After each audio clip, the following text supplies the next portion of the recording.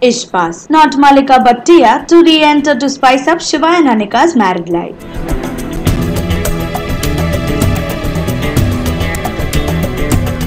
Star Plus's popular daily soap, Ishqbaaz, is going to showcase interesting twists and turns in Anika and Shivaay's life. The current storyline is focusing on how Pinky's unlimited evilness is on to break Shivaay and Anika's married life, while Anika is thus seen in major dilemma. On the other hand, it was earlier seen that Tia was the one who wanted to separate Anika and Shivaay. But now, Tia's entry would bring in positive vibes between Shivaay and Anika. Later, Anika discovered about Tia's secret marriage with Dushyant and helped them to reunite. Thus now, Tia will try to apologize and again try to reunite Shivaay and Anika. We hope Tia's entry will bring positive vibes between Shivaay and Anika.